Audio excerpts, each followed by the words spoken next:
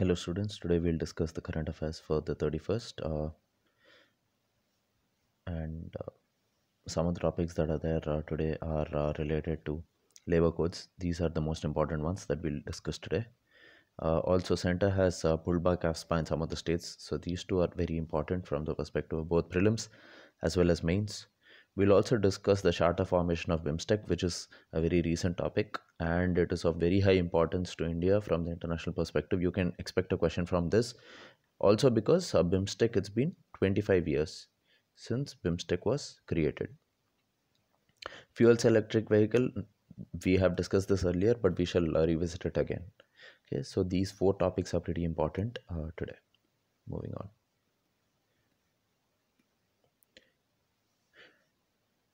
Now, why is BIMSTEC in the news?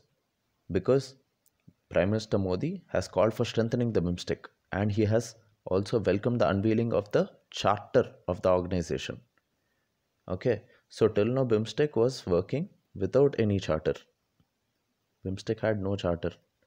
And what happens when organizations work without a charter? Then they don't have any fixed rules, they don't have any fixed meetings, they don't have a fixed agenda. So, it was becoming a problem. So, there was a need felt in order to establish a proper order in the BIMSTEC and make it more regularized. Okay, so that was the reason why the charter was introduced. And recently, at the 5th summit meeting. Summit meetings are meetings which happen at the level of the head of the state. So at the 5th summit meeting, which was held in Sri Lanka, the charter was unveiled. Now, the 5th summit meeting concluded in Colombo. Some of the important outcomes of the summit was the adoption of the BIMSTEC charter and the signing of the BIMSTEC master plan for transport connectivity. Now, what will the BIMSTEC master plan for transport connectivity do? It will increase or it will make it easier for transport of goods and of people from one country to another.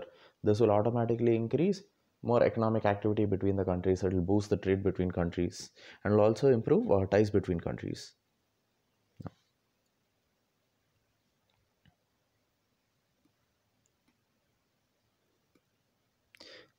Okay, so what else was there during the summit meeting? There was also signing of 3 BIMSTEC agreements. Now, these 3 BIMSTEC agreements, they represent the progress that is being achieved in the ongoing cooperation activities. Now, what are these 3 agreements that were signed? BIMSTEC Convention on Mutual Legal Assistance in Criminal Matters. So, if at all there are criminal activities which are conducted in one country and people are escaping to another country, then there will be mutual working on that particular case. That's an example that I'm giving. Also, there was the BIMSTEC Memorandum of Understanding in Mutual Cooperation in the field of diplomatic training. So, these countries will get together and ensure proper diplomatic training for diplomats, for foreign secretary officials. Memorandum of Association on the establishment of BIMSTEC Technology Transfer Facility was also signed. So, these 3 agreements were signed. The theme of the BIMSTEC meeting was towards a resilient region, prosperous economies and healthy people. Now, the Prime Minister also announced a $1 million grant for the operational budget of the BIMSTEC Secretariat. Okay, see, please remember that the BIMSTEC Secretariat is in Dhaka. Okay, it's in Dhaka. And the Prime Minister has given around $1 million of grant for the operationalization of this secretariat and another USD $3 million for grouping for the BIMSTEC's Center for Weather and Climate. So for this as well, the government has announced $1 million. The Prime Minister called for a free trade agreement between the member countries. Okay, now what was in the charter of the BIMSTEC that was recently announced? Under the charter, members are now expected to meet once in every 2 years. Earlier, it was just a word or it was just an agreement that countries had to meet once in 2 years. Though the BIMSTEC was formed in the year 1997, till now only 5 summit meetings have happened. If countries had to meet once in 2 years, then there should have been many more summit level meetings, but there have been only 5, which means that the summit level meetings were not happening regularly. So announcing a charter will make it more regularized. With the charter, BIMSTEC now has an international personality. It has an emblem. It has a flag. Okay. So that makes it more regularized and it makes it more organized. It has a formally listed purpose and the principles that it is going to adhere to. It represents a significant evolution of the grouping. Okay.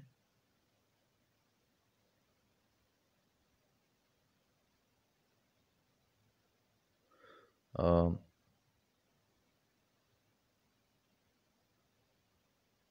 for developing the organization into a formal structure, the leaders of the member countries had agreed to divide the working of the grouping into 7 segments. Earlier, BIMSTEC had about 14 segments, 14 technical, you know, technical subjects that countries were taking care of. Like, say, for example, transport, communications, trade. These were the different subjects. There were 14 subjects, and each country was in charge of improving uh, one particular function or some particular functions. However, now these however now these functions have been grouped into 7 segments from the 14 segments, with India providing the leadership to the security pillar. The Prime Minister mentioned the necessity of coastal shipping ecosystem and electricity grid interconnectivity as two of the necessary components of evolving the shape of the BIMSTEC. Okay. Now, BIMSTEC Master Plan for Transport Connectivity. Like what we had discussed, it will provide a framework for regional and domestic connectivity. Now, more on the BIMSTEC. See, the BIMSTEC was originally envisaged through the Bangkok Declaration in 1997. Okay. Initially, it had only about 5 countries. Okay. And later on, 2 more countries joined. In the year 2004, there were 2 more countries that joined, which were Nepal and Sri Lanka.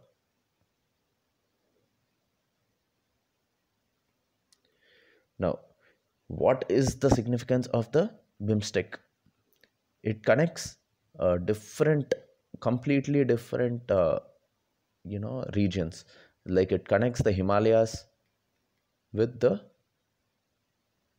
Bay of Bengal. Both of them are extremely strategic. And it connects South Asia with Southeast Asia. Okay. So its members lie in the littoral and adjacent areas of the Bay of Bengal, constituting a contiguous regional unity. Out of the 7 members, 5 are from South Asia, which are Bangladesh, Bhutan, India, Nepal, Sri Lanka, and 2 are from Southeast Asia, which are Myanmar and Thailand. Okay. Now,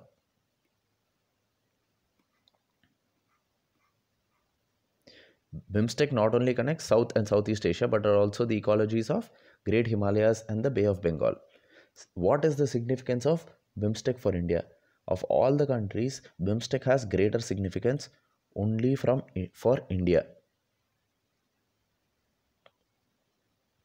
Like, say, for example, it allows India to pursue 3 core policies, such as Neighborhood First, Act East because of the connect with Southeast Asia, and also economic development of India's northeastern states. Why? Because most of the BIMSTEC countries are, they are located around the Bay of Bengal. And one region that can be acting as a bridge between India and Southeast Asia is the Northeast. Hence, BIMSTEC can be used to develop the Northeastern region. This is also visible from India trying to improve roadways and connectivity through the Kaladan multimodal project, through India-Myanmar, Thailand trilateral highway, all these projects. Also, BIMSTEC is very important for India because SAARC is a non-moving entity because of Pakistan. SAARC does not function well due to the presence of Pakistan. And hence, India has to look for one more regional grouping that can function well and can replace the SAARC. And BIMSTEC fits this role perfectly. Okay. Also, BIMSTEC contains countries like Myanmar, and this, especially this 5th summit meeting, it had the involvement of Myanmar, and hence the entire world was looking up to what will be the outcome of this summit level meeting. Also, it allows India to counter China's creeping influence in the region through its Belt and Road Initiative. It is also a platform for India to engage with its neighbors, as the SARC has become dysfunctional due to the activities of Pakistan. Now, these are the 14 different areas of cooperation that I had spoken about: trade and investment, technology, energy, transportation and communication, tourism, fisheries, agriculture, cultural cooperation, environment, disaster management, and each of the member countries, they guide the way in at least one or more of these sectors. Okay. Now, I have given a comparison between SARC and BIMSTEC over here. You can go through it. Okay. Now, moving on. The second topic for the day is the Bamiyan Buddhas. Now, why are the Bamiyan Buddhas in news? Because the Taliban regime, recently the Taliban regime, it had said that it will protect the ancient Bamiyan Buddhas in Mes Aynak. What is Mes Aynak? It is the largest copper site in Afghanistan. And that is also one of the reasons why China wants to enter into Afghanistan. It is believed that the amount of economic resources that Afghanistan holds are equivalent to $1 trillion. Okay, and hence China wants to enter into Afghanistan to be able to exploit this $1 trillion. And even the Taliban, it needs funds right now. And that is the reason why the Taliban is saying that they will protect these Bamiyan Buddhas. It is to be remembered, the Taliban during its first regime, it was the entity that actually blasted these statues. Taliban, in the first Taliban regime, the Bamiyan Buddhas were blasted using RDX. They were blasted using bombs. Previously, they brought down the centuries-old Buddha statues in Bamiyan using artillery, explosives and rockets. The apparent change of the heart over the Mes Aynak statue seems to be driven by economic interests, with China saying that they will invest only when there is peace and stability in Afghanistan. Okay, now what are these Bamiyan Buddhas? They are these huge sandstone Buddhist sculptures which are located in the Hindu Kush mountains along the river Bamiyan, and it was a part of the Silk Route. And since it was a part of the Silk Route, there was a cultural mix and there was economic boom which led to this construction of these Bamiyan Buddhas. Why am I saying cultural mix? Because these Bamiyan Buddhas, they have different styles which are mixed into them. Like, say for example, they have Roman draperies and they have different mudras. Okay, so it is a mix of both Hellenistic styles, Sassanic styles, as well as Indian styles, and they were built in the 5th century AD, which means around 400s of AD. Okay, now the Bamiyan Buddhas, we'll read more about them. The Bamiyan Buddha statues, they have been cut from sandstone cliffs, like what we spoke of, and they are from the 5th century AD. The two most prominent statues, you can see a picture of the Bamiyan Buddhas over here. Okay, these two statues, these are the statues of the various bodhisattvas, such as Vairochana and Sakyamuni. Please read about the different bodhisattvas. The others are Amitabha. You also have Avalokiteshvara, you have Vajrapani, you have Padmapani. All these are the different bodhisattvas. Please read about them and what they are known for, because UPSC prelims, these are the questions that keep getting asked. Okay, now these two Buddhist statues, these two prominent statues, are also called Salsal and Shamama. Salsal means the light shines through the universe, and Shamama is nothing but the Queen Mother.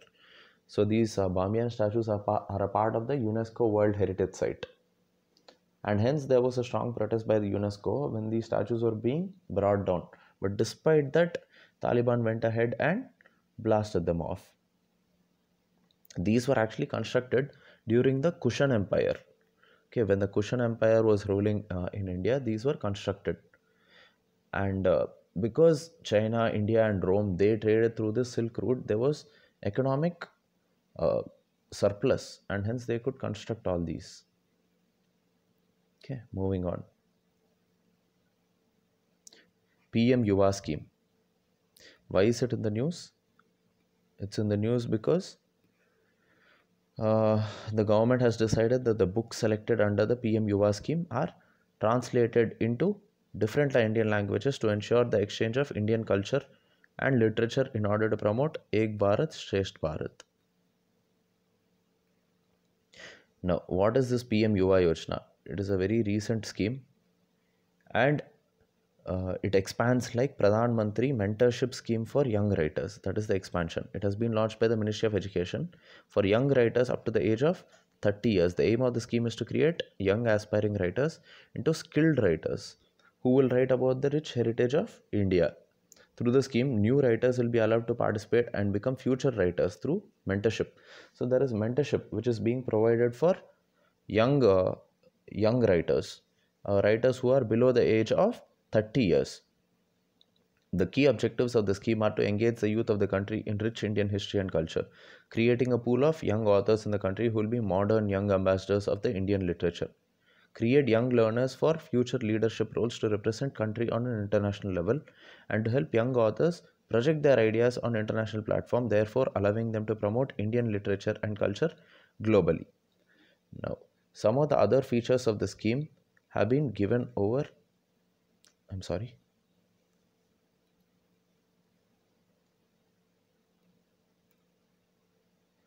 Okay, some of the other features of the scheme are actually given over here. It is to mentor budding young writers below 30 years of age. Okay, below 30 years of age, like what we had spoken, and the selection happens through an all India contest. Okay.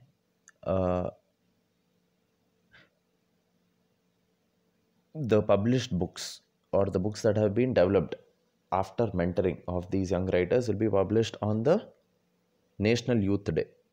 Okay, now moving on, who will implement this entire scheme, and what are the specificities of the scheme? We'll discuss that now. Okay, the implementation of the scheme, it will be implemented by the National Book Trust under the Ministry of Education. The scheme will be implemented in a phase manner, which means it has two phases. In the first phase, there will be training of the selected candidates. And in the second phase, the candidates selected would expand their understanding and hone their skills through interactive processes at various events internationally organized, such as book fairs and all. So in the first phase, they'll be trained, and in the second phase, they'll be honed. I mean, their talents and their skill sets will be honed by participating in various book fairs and all of that. Okay, now moving on.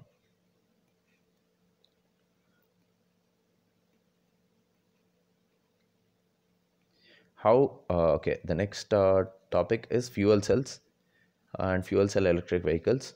We have discussed this topic a lot of times. However, we shall do it one more time because the Union Minister for Road Transport had visited the Parliament in a fuel cell electric vehicle. Earlier, we had discussed about Toyota is collaborating with the Indian automotive industry in order to develop a fuel cell electric vehicle called Toyota Mirai. Toyota Mirai, which is the most advanced fuel cell. Okay, now how does this hydrogen energy fuel cell work? Okay, it works through this process called electrolysis. We had discussed this electrolysis process. Okay, so this is a fuel cell, and let's say for a fuel cell you have two components. One is the anode and the other one is the cathode. Okay, anode and cathode. A fuel cell is nothing but it takes electrical energy. It has a chemical reaction and it produces electrical energy through this chemical reaction. You have hydrogen and oxygen which are input into this fuel cell, and through the interaction of hydrogen and oxygen you have electrons which are produced. And this electrons is nothing but electricity. It is the electrical energy. Okay, so a fuel cell, it uses positively charged ion such as hydrogen, and these hydrogen ions, they move across the electrolyte. Okay, so one second, I will just make it better. At the anode you are sending in hydrogen, and at the cathode you are sending in oxygen. Okay, so over here hydrogen ions are attracted to the oxygen, they are oxidized at the cathode. So hydrogen ions travel across the electrolyte and they go towards the cathode, while the electrons which are dispelled out, they are passed on and they are used to run the car. Okay, these hydrogen ions react with oxygen in order to produce water, and hence there is minimal pollution. Also, hydrogen has a lot of benefits as compared to conventional fuels, conventional fossil fuels. In that, hydrogen has greater, it produces lesser pollution. Okay, it creates greater horsepower. It also has more calorific value as compared to normal fossil fuels. Now, moving on. We'll discuss this hydrogen fuel cell working. A hydrogen fuel cell electric vehicle is essentially a hybrid electric vehicle, wherein the internal combustion engine is replaced with a fuel cell stack. So it is nothing but an electric vehicle only. But in the case of an electric vehicle, you have a battery, you have a lithium ion battery. However, over here in a fuel cell electric vehicle, the major function is done by the fuel cells. Energy or electrical energy is produced by the fuel cells and not by this stored electrical energy on the lithium battery. Okay, so that is one of the major differences.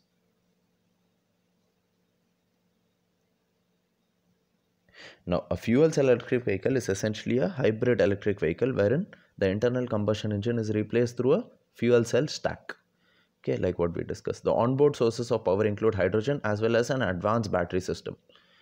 So along with this hydrogen fuel cell, you also have a battery, which means that while the range of this battery vehicle is around 300 kilometers, the range of this fuel cell electric vehicle will be nearly double. It will be around 600 kilometers. Okay, so that is the main advantage. Fuel cells generate electricity through an electrochemical process, like what we had discussed. And there are no moving parts in the fuel cell.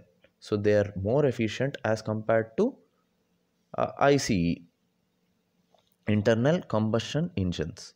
In internal combustion engines, you have pistons, which are moving parts, and you have other moving parts which work on burning this fuel.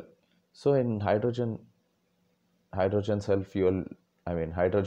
electric vehicles, you don't have any moving parts.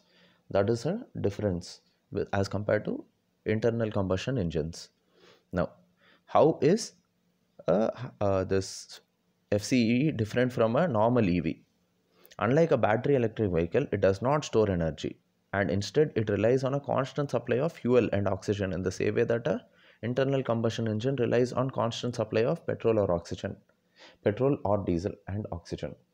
So in this aspect, like what we had discussed, a fuel cell electric vehicle is more similar to an internal combustion engine as opposed to a battery electric vehicle which stores energy already on it. Okay. Now, what are the advantages of fuel cells? The advantages of fuel cells are that they produce much smaller quantities of greenhouse gases. If pure hydrogen is used, the fuel cells emit only heat and water as the byproduct. They are also energy efficient as compared to traditional combustion technologies. And unlike battery powered electric vehicles, most models exceed 300 kilometers of range on a full tank. Okay. However, there are some disadvantages also. The process of making hydrogen needs energy, often from fossil fuel sources. We have discussed about blue hydrogen, green hydrogen, and grey hydrogen. So most of the hydrogen that is produced in this world is of grey hydrogen nature, which produces hydrogen from fossil fuels, and in some way or the other we will be emitting out pollutants. That has raised questions over hydrogen's green credentials.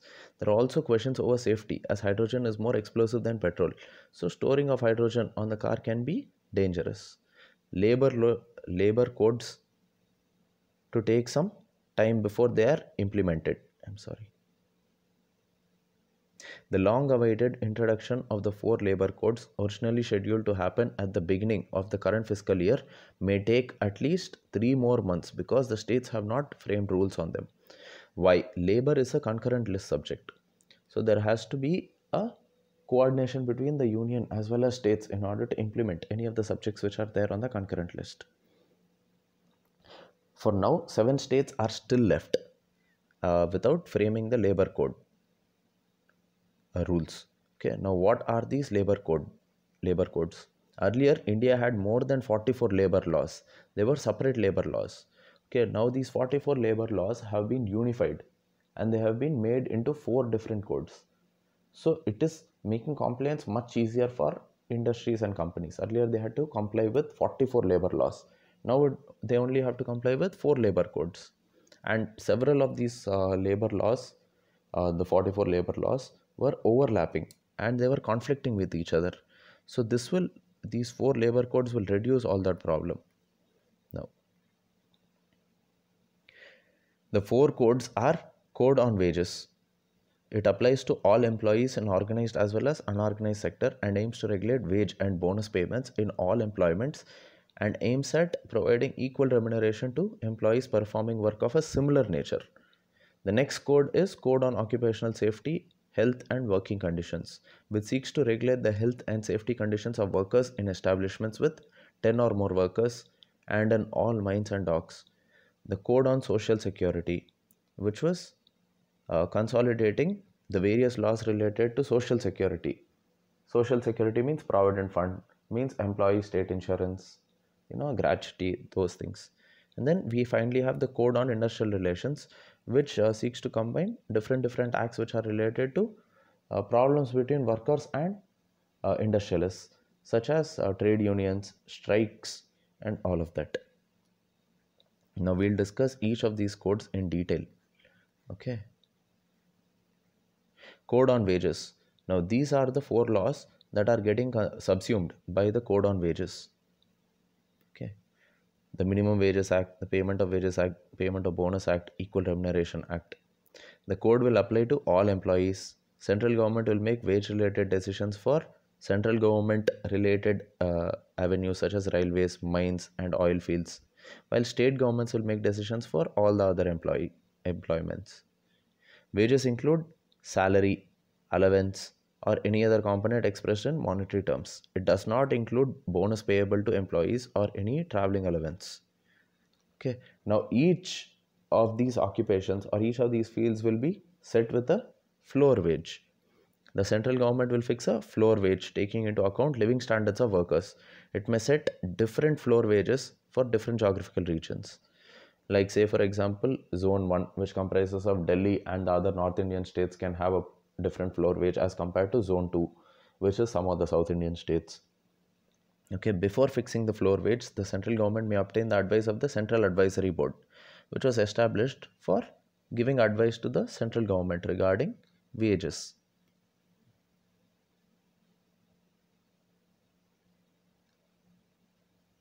Okay, according to this code, the minimum wage decided by the central or the state governments must be higher than the floor wage. We have seen that the central government will fix a floor wage. Okay, it is the central government. Please remember this. Only the central government fixes the floor wage. However, the minimum wage that is paid to the workers will always have to be over the floor wage. Okay, please remember this. The minimum wages decided by the central or the state governments must be higher than the floor wage. In case the existing minimum wages fixed by the central or state governments are already higher than the floor wage, they cannot be reduced. Okay. Now the code prohibits employers from paying wages less than minimum wages.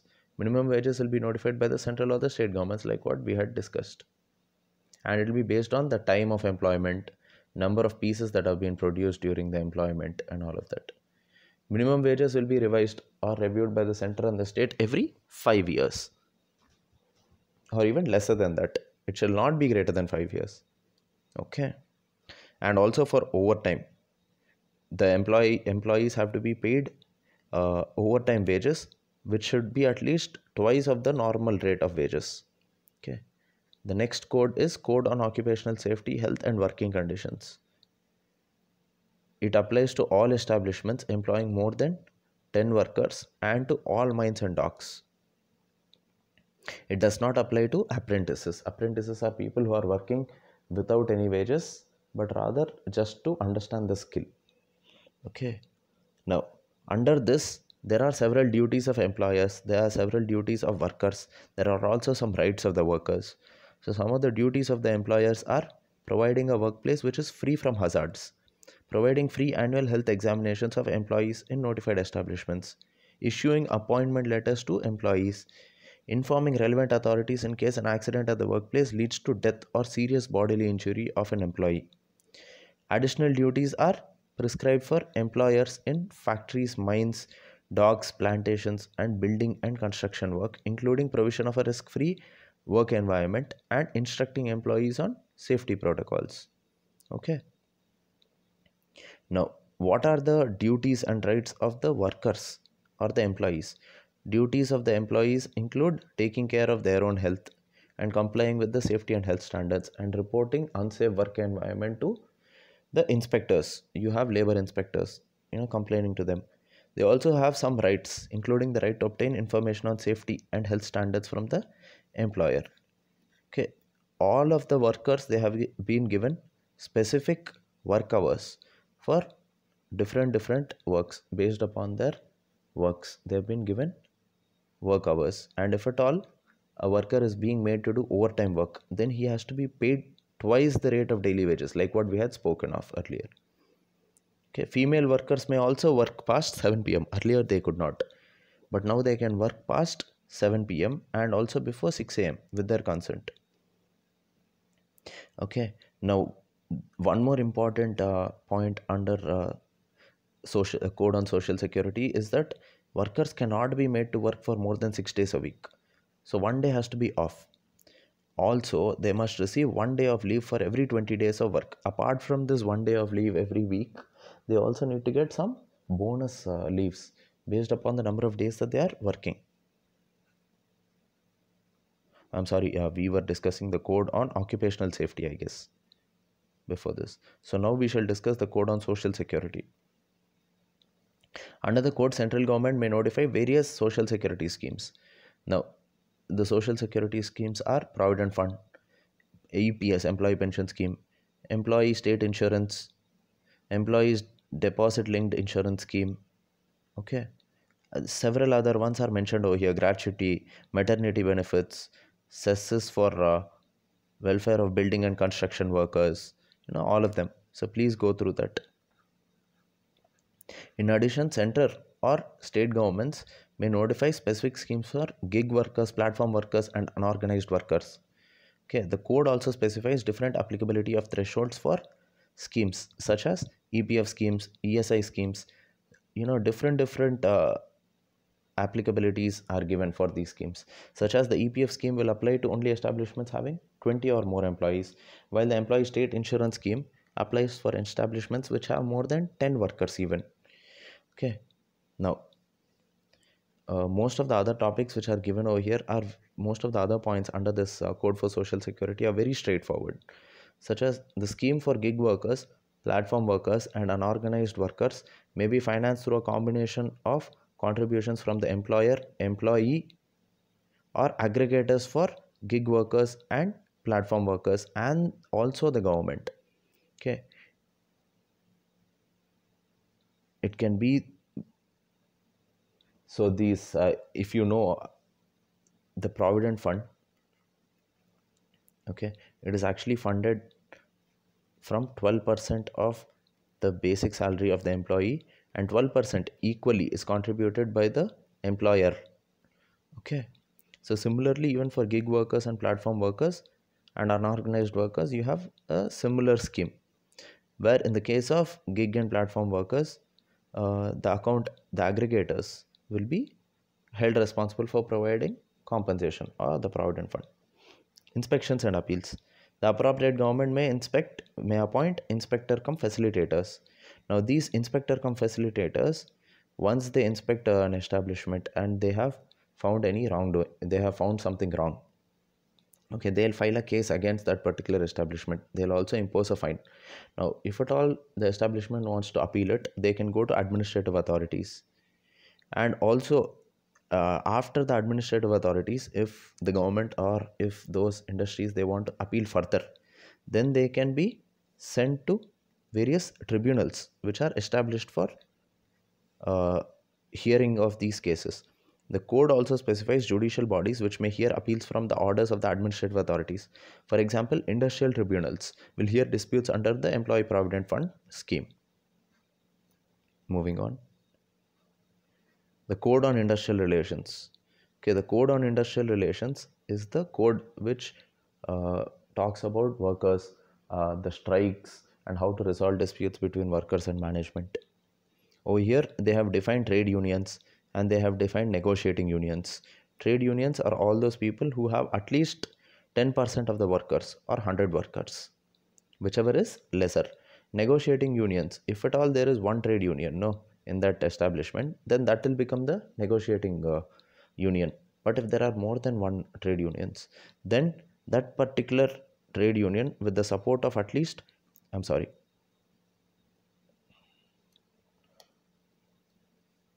then that particular trade union which has at least the support of 51% of the workers on the muster roll will be the negotiating union. Okay. The code also defines unfair labor practices. Like say for example, if at all if employers are preventing workers from forming trade unions or establishing employer-sponsored trade unions, all these are unfair labor practices and these can be punished. Okay. Standing orders. All industrial establishments with at least 300 workers must prepare standing orders on classification of workers, manner of informing workers about their work. Okay, so these standing orders have to be formulated if at all there are establishments which are having more than 300 workers. There are also laws under this. There are also provisions under this code on industrial relations with regards to layoffs and retrenchment. Okay, in case of layoffs or retrenchment of establishments between 50 to 300 workers, then you have separate rules. These are given over here. And in case of retrenchment or layoffs of establishments which have more than 300 people, then you have different set of rules. Okay, those are given over here. In case of industrial establishments with at least 300 workers, they must take the prior permission of the central or the state government, and these establishments must pay 50% of the basic wages and dearness allowance to a worker who has been laid off. In case of retrenchment, the employer must give 3 months notice or pay the retrenched worker for the notice period. Now, the difference between layoff and retrenchment is that in the case of a layoff, the company is not able to bear the expenses, and hence it takes off some people from its company. Whereas in the case of a retrenchment, the company is not happy with the performance of the worker, and hence it decides to lay off those and hence it decides to take out those workers. So that is the difference. In layoff, the company cannot afford to have them, and in retrenchment, the company is not happy with their performance. Okay. Now, one very important component of this code is that it allows for voluntary arbitration. It allows for industrial disputes to be voluntarily referred to arbitration by the employer and workers through a written agreement. After investigating the dispute, the arbitrator will submit the arbitration award to the government. Now, the next topic is Center to Reduce AFSPA in Nagaland, Assam and Manipur. Apologies for this A over here. The center had decided to reduce the disturbed areas under the Armed Forces Special Powers Act. Okay, now according to the latest notification of the Ministry of Home Affairs, the AFSPA, which has been in force in Assam since 1990 is being removed completely from 23 districts and partially from one district of Assam. While in the case of Manipur, which has been under AFSPA since 2004, 15 police stations of 6 districts of Manipur will be excluded from AFSPA. And in the case of Nagaland, the center has accepted a recommendation of the committee and it has gone for withdrawal of AFSPA in 15 police stations in 7 districts. And all of this will be in effect from April 1st. Okay, and the reason why the center has done this, the reasons that have been given by the center are that most of the extremist organizations like the Bodo Territorial Council, like the Mizo National Front, they've all given up their arms, and hence there is no point in having this draconian act such as the AFSPA still. Okay, now what is AFSPA? AFSPA is a parliamentary act that gives unfettered powers to the armed forces and the central armed police forces deployed in disturbed areas to kill anyone acting in contravention with the existing law and order. And they can also search any premises without a warrant and protection from prosecution and legal suits.